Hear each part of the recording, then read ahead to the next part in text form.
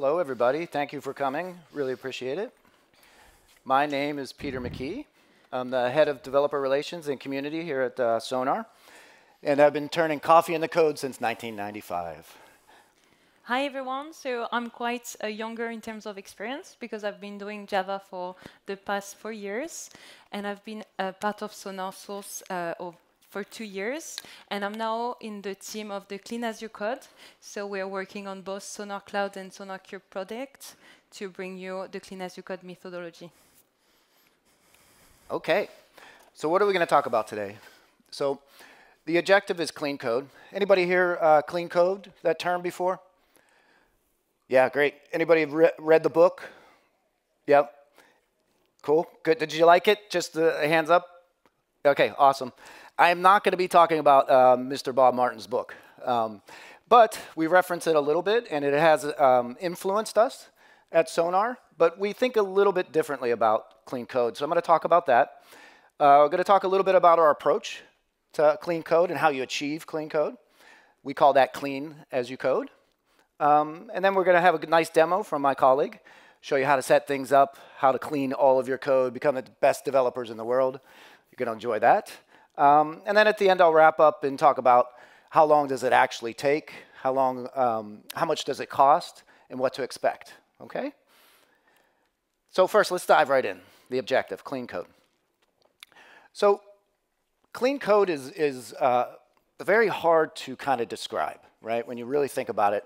If you think about what we do as engineers, we take real-world problems and we turn them into abstract ideas in computer software, right?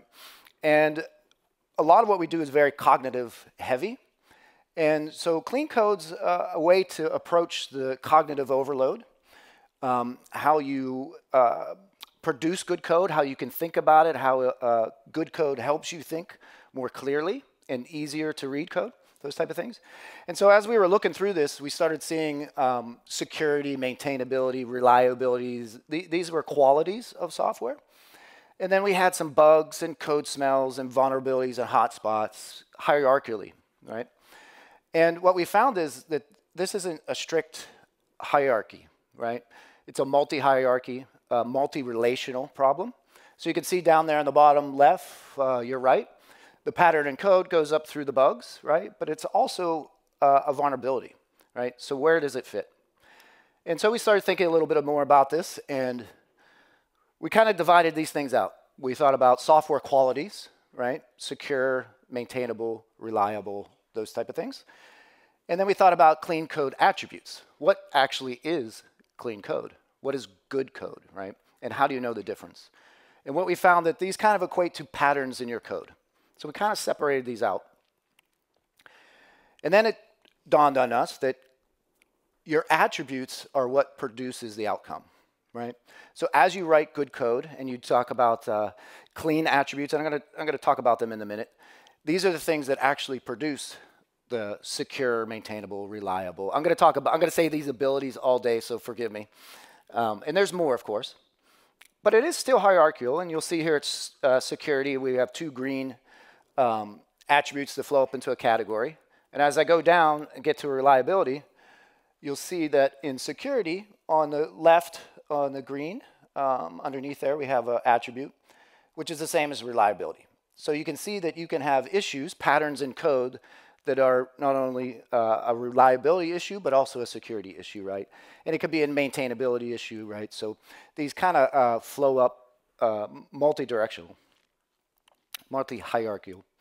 So code is clean when you have clear, consistent, intentional, adaptable, and responsible code. I'm not going to go through all of these attributes today, but I am going to go through some of them and kind of give you an idea what they look like and how they feel. And it's going to be pretty tactical, and I'll give some examples. So again, clean code, consistent, intentional, adaptable leads to maintainability, reliability, secure, right? So what are those attributes? So starting out with consistent, clean code is consistent, and part of that is to be well formatted, right? And you might think, well, of course, right? You should have good formatted code.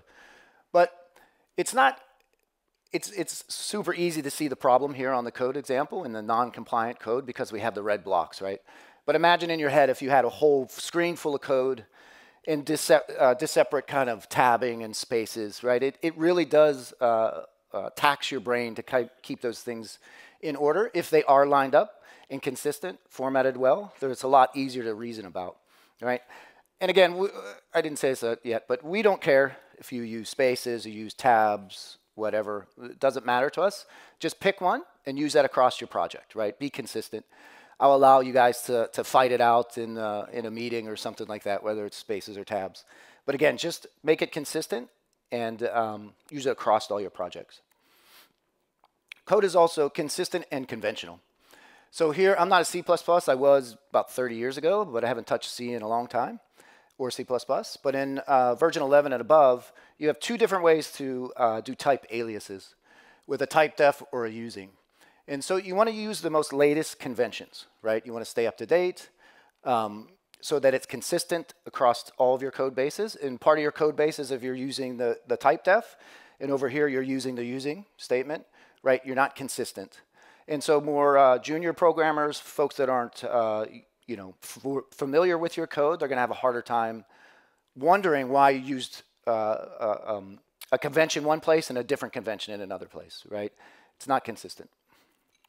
Okay, it also needs to be intentional, and part of that is being clear, right? So this is a very basic example, but we have a function named hello, and it's taken a variable named name, and then we declare a variable message, and we concatenate hello plus that name, right? And then we print name. Well, what happened to message? Is that a bug? Is that an issue? Is it intentional? It's not clear, right? And then if you go further down, you see the for loop. We have the variable I, right? What is that being used for? We're just looping through and calling foo a bunch of times, right? So it's not very clear as what's happening. So if you look down at the compliant code, you can see that, okay, we create the message, we concatenate the strings together, and then we're printing the message, right? It's pretty clear. And then we use an underscore, which is basically a throwaway variable in a lot of languages, right? But it's clear that you're not going to use that variable. You just need it for your construct and your statements. Okay. Part of being intentional is also being efficient. Anybody know Docker here? Right? Yeah. Okay. Awesome. So this is a big one. I worked at Docker for about 5 years. So the non-compliant, after you do an apt-get install nginx, right? The apt-get leaves stuff around, right? And the idea with your images, you want them to be as small as possible, right? So you can pass them around, you'll start up faster, those type of things.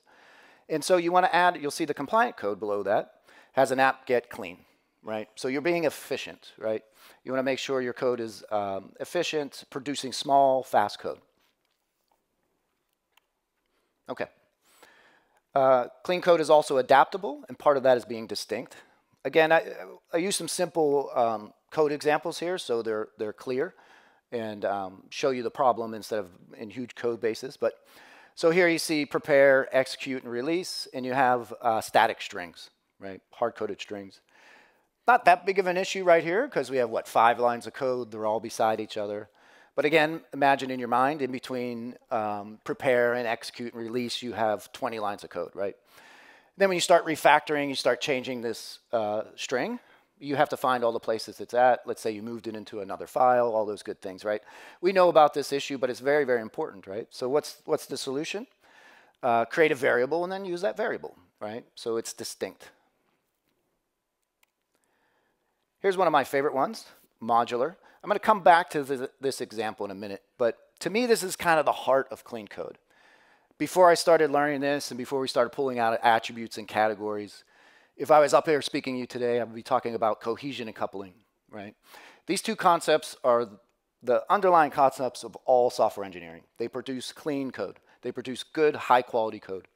So you want to have highly cohesive code that's loosely coupled, right? So let me give you a real-world example first, and then we'll go back to software. So if you think of a car battery, right? You have a big car battery, and you have 2 cables, 2 bolts, let's say. I'm not a mechanic, by the way. But you have 2 bolts sticking out of the battery, right? So that battery is highly cohesive. It knows how to store energy, and it knows how to expel energy. That's it, right? Doesn't know how to do anything else. And it's loosely coupled. You put 2 connections on, Sometimes they actually call them couplings, right? You put couplings onto the battery, you go in your car, you can start your car, right? You can uncouple that. You could pick that battery up. You can go put it in a boat. You could put it in a small Cessna, right, airplane, and you could start those up with it, right? It's loosely coupled, highly cohesive, right? So if we transition into software, let's think about a piece of code. A logging system is a really good example. So anybody here ever wrote a logger? No? Oh, one, thank you. It's a rite of passage in my world. But yeah, I wrote a logging system. It was terrible, so I just used the package later. But anyways, in software, you want to have code that does the same thing located together, right? So if you're writing a logging system, that logger should only know how to take a message, maybe a level, a level of message of logging, and based on a configuration, should log that, right?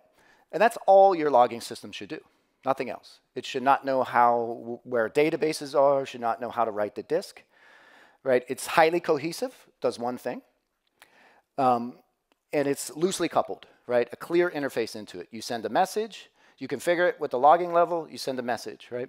And it logs it for you. So it's highly cohesive and loosely coupled. You can take, if you do it properly, you could take that logging system and you can use it across your projects, right? A big part of this too is leaky abstractions, right?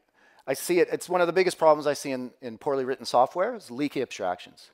So let's take that logging system again, right? If I was logging to a database, right, I'd probably have to give it some kind of connection string, right? And typically what happens with leaky abstractions, you put that connection string into a config file, right? And it sits in your config folder, maybe another folder down, and it's hidden away, right? So to be able to use that logging system, you got to know where you need to set the connection string and what config file, right? And then you possibly could have another config file where you set the leveling at, right? And so now you have a leaky abstraction. I have to understand how the internals of that logging system works to be able to use it, right? So it's not loosely coupled. It's tightly bound, right? Your implementation is sneaking up out of your code. Okay, so back to this code example real quick. So this is talking about object-oriented languages and yeah, that thing. You can read it, sorry. And at the top, the non-compliant, it's only using a public property. Well, that might be great at first, but then people start using your software, and everybody here knows once somebody starts using your software, they're going to use it in ways that you never thought they would, right? So it's better to use the constructs of your language, such as properties, right, that gives you getters and setters, so then you can encapsulate your business logic within inside of those getters and setters. And so when anybody else is using this library, they're using it properly, and they can't access internal variables. Okay, trustworthy. This one's pretty simple. There's a lot more in the responsibility category, but I like this one, trustworthy. Of course, don't put hard-coded passwords and usernames in your code, right? You should abstract that out, and you'll see down the compliant code that they're using methods to go get it. And again, this is highly cohesive, loosely coupled, right? You have a method that does one thing. It gets the encrypted user. This snippet of code has no idea where you're getting that user from or the password, right? It just knows I call this function and I get my data, okay? You should also be lawful, right? Basically respect licensing, be a good community player in the world. If you're using open source software, you're contributing back to it, you know, follow their licenses, right? Be lawful in the way you write your code. Okay, so the power of clean code, I'm gonna put these up here because I walk. Okay. So the power of clean code minimizes the maintenance time and costs up to 40%, reduces developer attrition by 60%, increases software longevity in the long term 3 times, and reduces operational, reputational, and security risks. Say that 3 times, up to 90%, right? And so clean code brings tremendous amount of value to your business, right? And as software engineers, we control the code, rewrite the code. Right, so we have an immense power in our companies. There's a great book called The New Kingmakers, come out by Red Monk, which is a think tank in the U.S. If you haven't read it yet, go read it. It will, if you're feeling down about your job and being a software engineer, go read that book. It'll show you how software engineers are changing the world. So why isn't all your code clean, right? Well, we're continuously learning. We have to stay up to speed. That reduces the amount of time that we can actually learn on our code. Then we get new ideas, so we implement those into the code as we're trying to implement features. Your team members might not be at the same level. You might have junior team members. You might have senior team members, right? And then the team might not be at a mature level, right? Teams operate as an organism also, right? And then you're always getting new features, right? You're always getting new asks, right? Management is always cracking the whip, go faster, more story points, right? More agility, whatever that means, right? Faster, faster, faster. So it's hard to write clean code unless you have some tools with you. And so how do we achieve clean code? This is our approach. We talk a lot about static analysis, right? Code quality is what we do at Sonar. But what happens when you turn on an analyzer? You get thousands of issues, right? And as a good engineer, what do? You turn it off, right? No, don't do that. But that's the temptation, right? How do I attack this? It's too overwhelming, right? So how do you triage it? That takes time, all those type of things. So a couple options. Option one is, and I love the subtitle here, what you should never do, part one. Never do a complete rewrite. It is extremely difficult. If you think about Sonar Cube, right? If I'm sure a lot of you know Sonar Cube here. It's been around for 14 years, right? If we got a wild idea to write that in Rust, right, it would take us forever. Trying to get to software feature parity when you do rewrites is incredibly hard, incredibly hard. I used to own my own software development company. I was working with a client in Austin, Texas. Same situation. They had a code base of about 10 years. It was producing probably $18 million a year for them. They wanted to rewrite it from scratch, right? So they started to rewrite it. They went microservices. They wrote 250 microservices. They tried to roll it out. They didn't have feature parity. They had features in the old software I should say, that they thought nobody used except for a couple clients. Well, it turns out those clients loved that feature and couldn't operate without that feature, right? So now they just pissed off their best customers, right? And so we came in and said, don't do that. There's better options. This is option number two. For option number one, there's a great blog article by Joel Spolsky, pardon me. One time I was giving this talk, a different version of it, but I mentioned it. He was sitting in my crowd. It was pretty cool. Anyways, if you don't know who Joel is, go check him out. He has a great blog. It's old. It's about 20-some years old, this blog post, but it's still relevant to this day. He talks about when he worked at Microsoft and how they tried to rewrite it and how the browser wars were lost by certain companies because of the rewrites. So go read it. It's a great article. The big refactor, right? It's a little bit better, but it's still not that great, right? It's basically saying I'm going to rewrite large parts of my program. And I'm not going to attack it all at once, but I'm going to do it bit by bit. But what happens is these become big chunks, right? Things, again, are too tightly bound together. So you're trying to decouple them. And it's very hard to refactor without adding functionality, right? And refactoring is really, technically, only moving code, restructuring code to address cohesion and coupling, right? You should not be adding new features as you're refactoring. As a general rule, I know all you gray-haired developers in here, gray beards like myself, say, nope, we do it at the same time. And you do. That's fine, right? You've been doing it for a long time, and you're able to handle both of those. But it's difficult, right? And you start pulling pieces of code together. They break. Other pieces are intertwined, right? So your big refactor turns into pretty much a rewrite, you know? And it takes you forever. So what's a better option? So what do you do if you have a water leak? You're getting sprayed in the face with water, right? We start picking out the mop and we start trying to mop up the water as fast as we can. Well, obviously you're going to be doing that all day, right? So the solution is to go to the root of the problem, right? Fix the root of the problem and you won't have the symptoms. So option 3 is our solution. It's called Clean As You Code. It fits right into your development process as you're developing. And my lovely colleague is going to show you a lot more about this and show you how we implement that.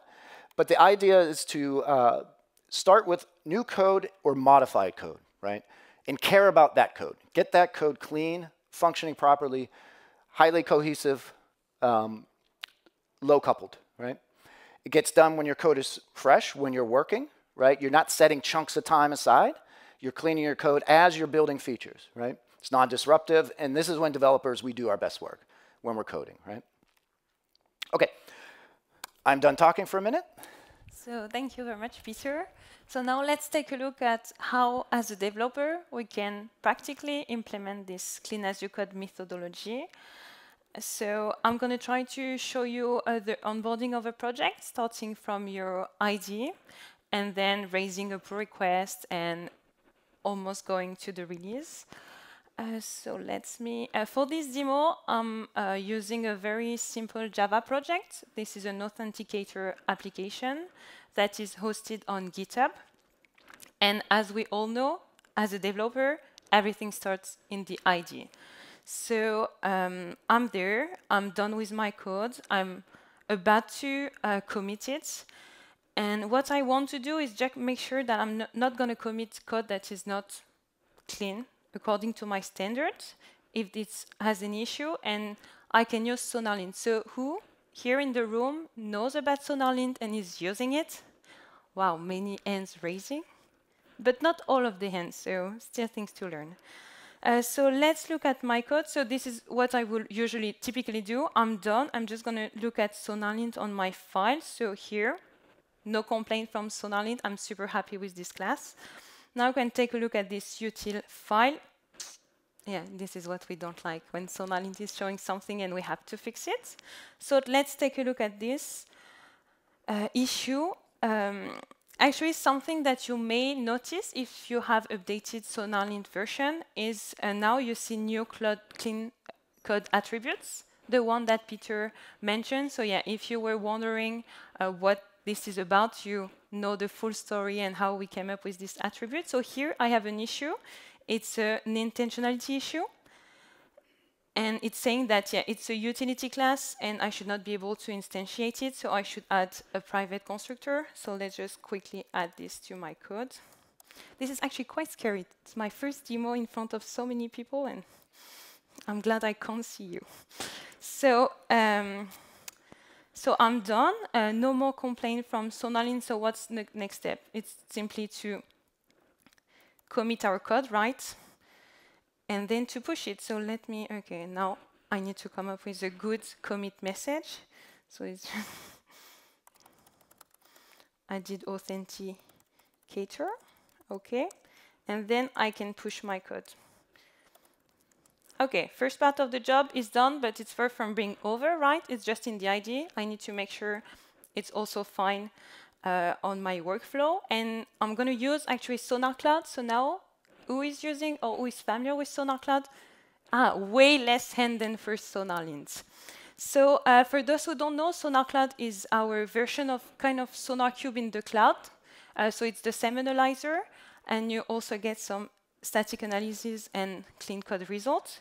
So first of all, let me also raise my pull requests. Okay, so now let's go to SonarCloud. As most of you maybe are not familiar with it, I'm going to show you how you can actually set up quickly SonarCloud and get an analysis running in no time. Is it fine for everyone? The size of the screen, you can all see it? Cool, thanks. So I log in. So if you don't know SonarCloud, we support 4 DevOps platforms: GitHub, Bitbucket, GitLab, and Azure DevOps. As my code is hosted on GitHub, of course, I'm going to log in with GitHub. So once I'm logged in, I'm going to have to create a new organization. So on SonarCloud, we're mimicking organization system from GitHub. So whenever you want to import code from other repo, you need to first create organization. And then you will be able to import projects one by one, or bulk import if you want. So my organization is null demo. So let me give all the authorization I need to GitHub. Oh no, you never want this to happen, right? Okay, and of course I make a mistake. Okay, all good. Okay, I'm logging to GitHub. So now I can import my organization. I'm working on a public project, so I can use SonarCloud for free. It won't have hidden charge. I can use the full product here. So I'm going to create my organization. And as you see, when you import GitHub organization, it will automatically sync with your GitHub members. So it removes a lot of burdens of dealing with all the users. So I'm creating my organization. And now, next step is to import my projects. And here, I'm going to use a very cool feature that we have. Unfortunately, this is only available on GitHub, so maybe time to move your code to there.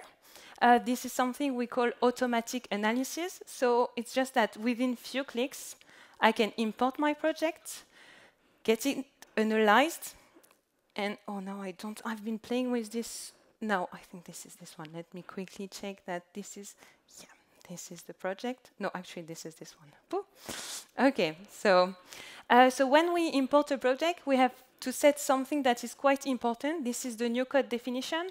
So Peter was presenting the clean as you code methodology, and he was saying that we should have all the new code should be clean. But then what is new code? And this is exactly the goal of this new code definition, to just simply tell what you consider as new code, and it can be different depending on your project. So you have two options.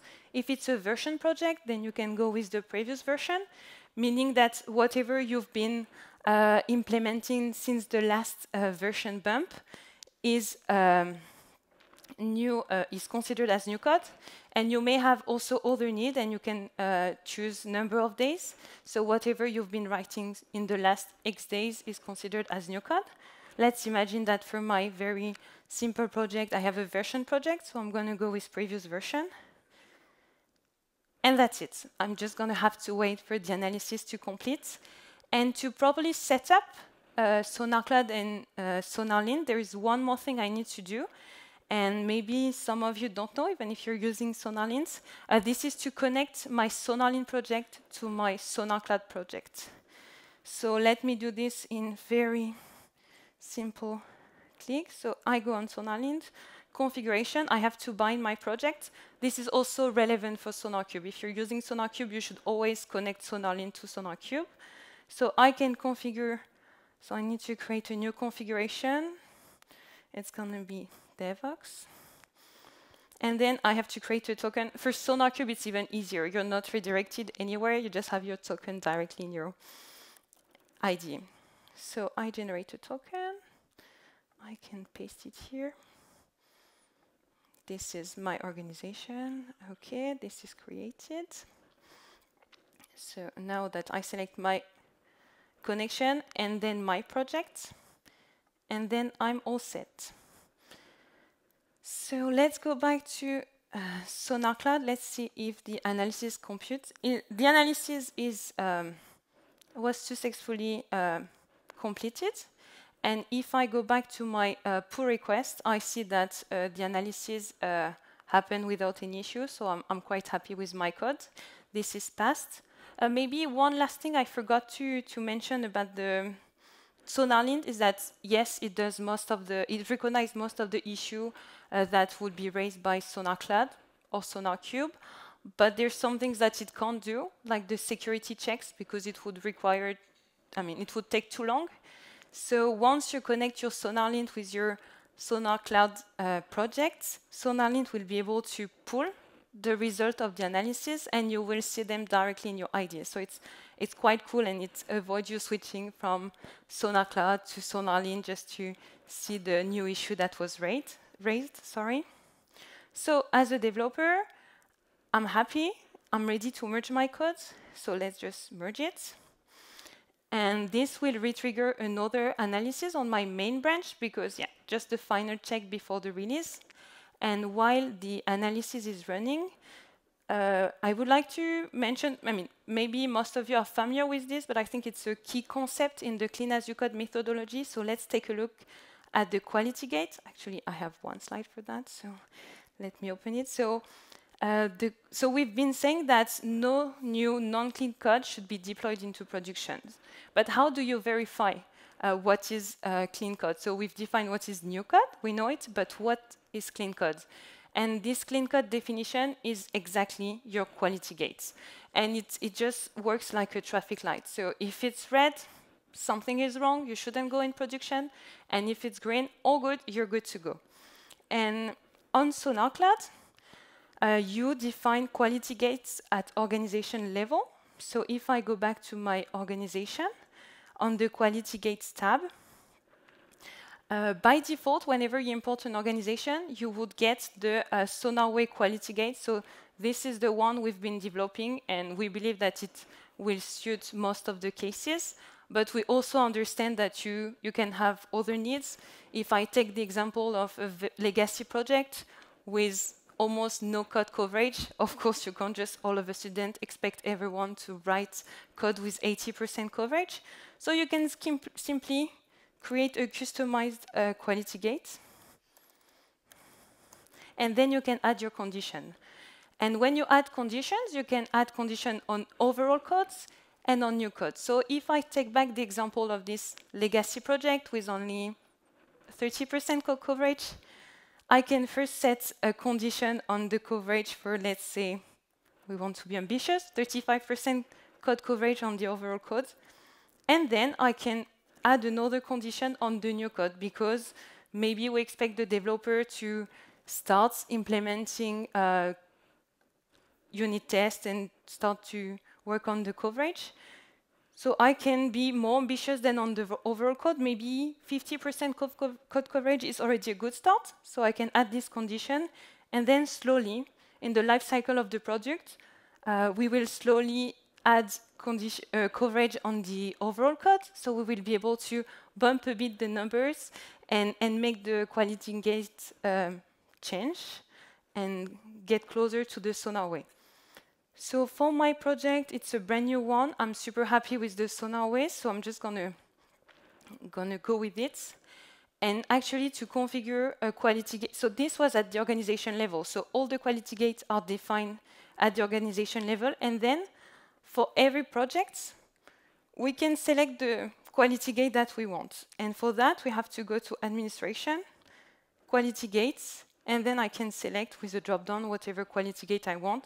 As I said, I'm happy with the customized, the SonarWay one, so I'm gonna keep it.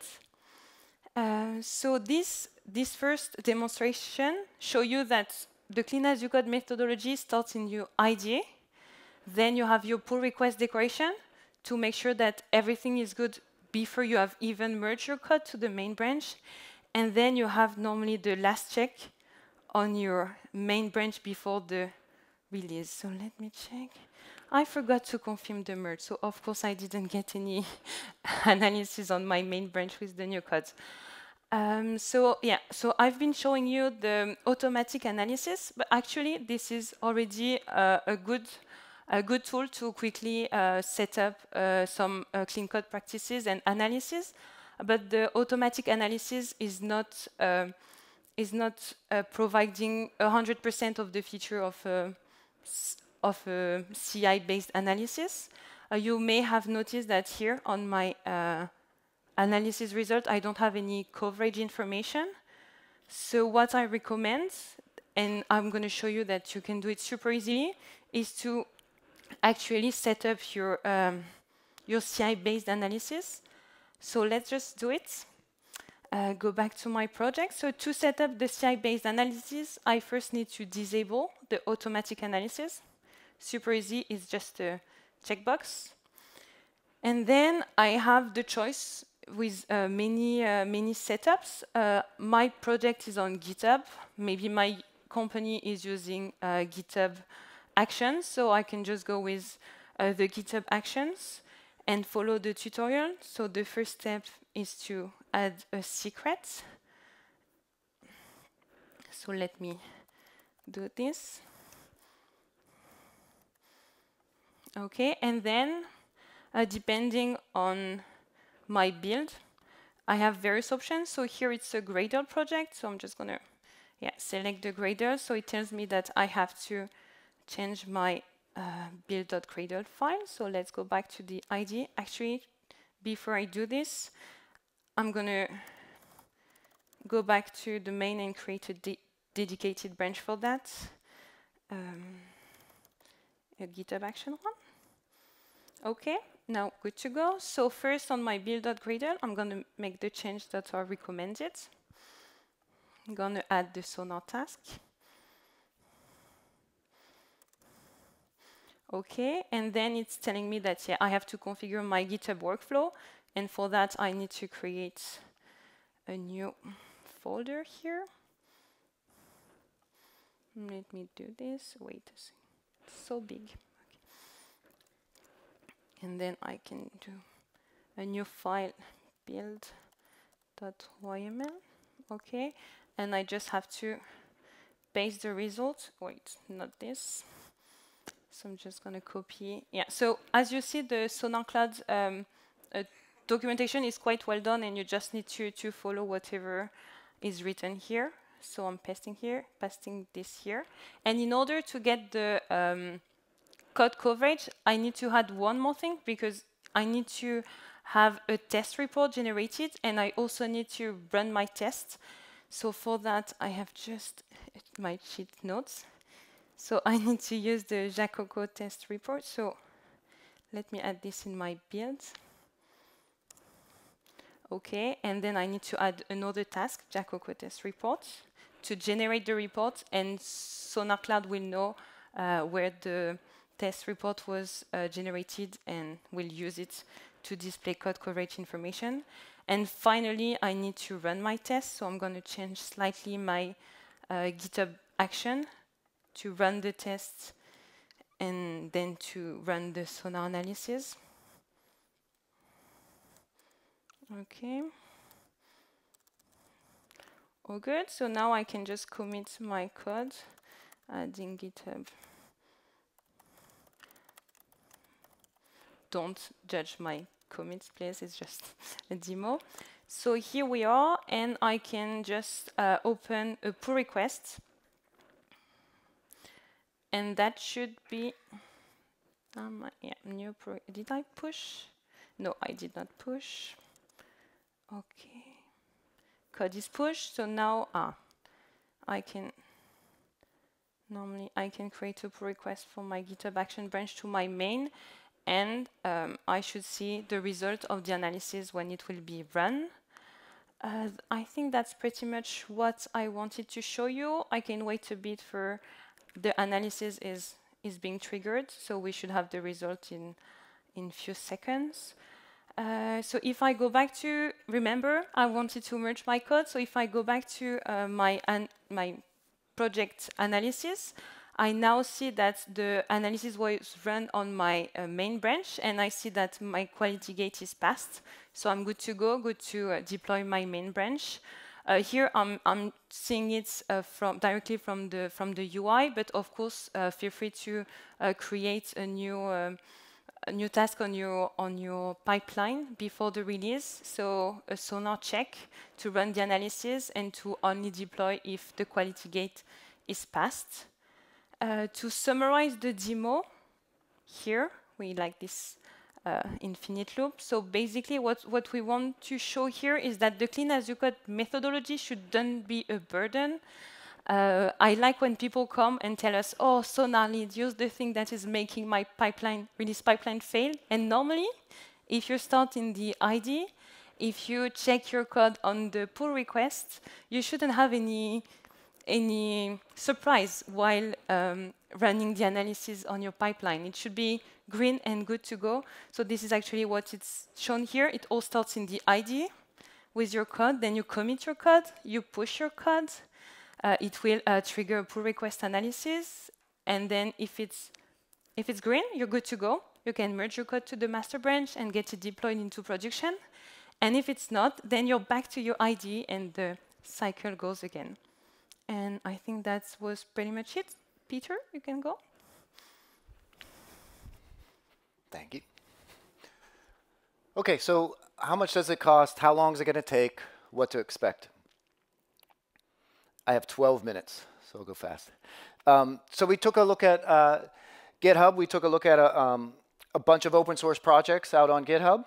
There's a tool called GitHub that will analyze the code. And it basically tells us the half-life of the code, how long your code is staying in your repo, right? And we found that it's about 3.33 years is the half-life of code.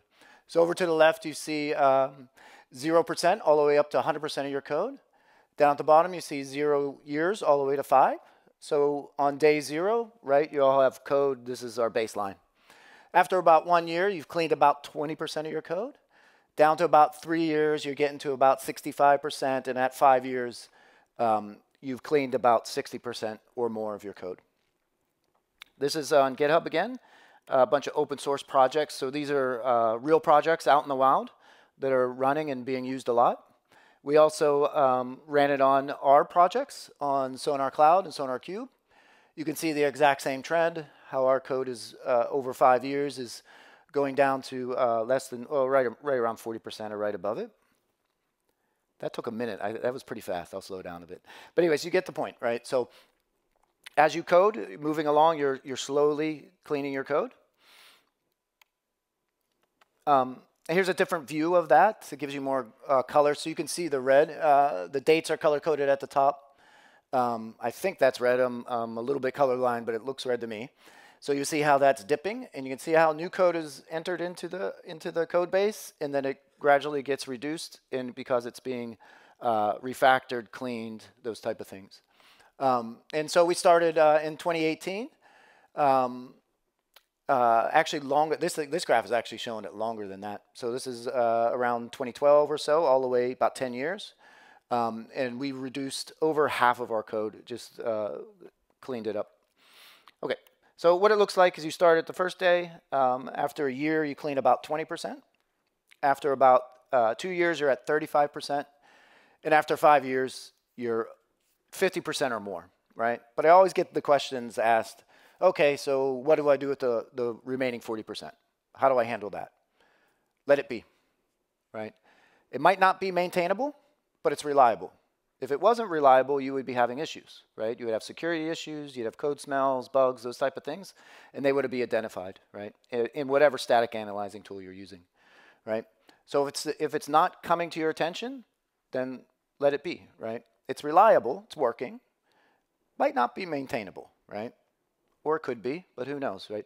So the saying is, I say, leave sleeping dogs lie, right? Don't poke the bear, don't wake up the dragon, right? Just let it go.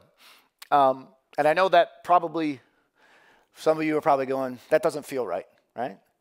But I would challenge you to think about it a little bit more, right? Eventually you will touch it, but only touch it when you need to, right? This isn't a code coverage thing, right? So we got to be at 80% code coverage. You got to be at 70% code coverage. We got to clean our code down to 0% every 5 years, right? This is just a methodology to get to a point where the code that you actually touch is clean, right? Okay, so in the end, how much does it cost? Really zero, right? This is right involved in as you normally do your work, as you normally pulling off features off your backlog and working on them, you're cleaning that code, right? You don't have to set time aside to refactor, you don't have to set time to rewrite, right? You're doing your job the same way you would always do it, but you're keeping in your mind these clean code attributes that we talked about, these patterns in code that you're looking for to produce the software qualities that we want. Okay, so what to remember? Source code is the key to your application, right? Clean code is consistent, intentional, adaptable, and reliable. I tried to get a memory technique CIA R. I don't know what the R stands for, but anyways. Okay, if someone figures that out, please let me know. Only developers can have a big impact on the code, right? No one else can. I was just talking to a gentleman earlier at our booth, and we were talking about how the DevOps folks are really controlling Sonar Cube, and that's fine. I love you DevOps folks if you're in here. But this is really a development tool. Your developers should have access to this, right? They should be involved in what rules you're using. They should be involved in your quality gates, right? Absolutely. Again, the developers are the new kingmakers, right? Clean as you code practice will help you get there without extra cost or disruption. I've covered that a lot, right? It fits right into your flow. It's not time that you have to set away to go clean things up. Okay. That's it. Thank you. Any questions? Don't come back for the questions, sorry. Anybody have any questions? If not, we'll be up here up front. Come see us. We have a booth. Feel free to come down and talk to us at the booth, and we can have longer conversations. But thank you so much. Do we have I can't see. Awesome. Okay. Thank you, everybody. I really, really appreciate your time. Thank you.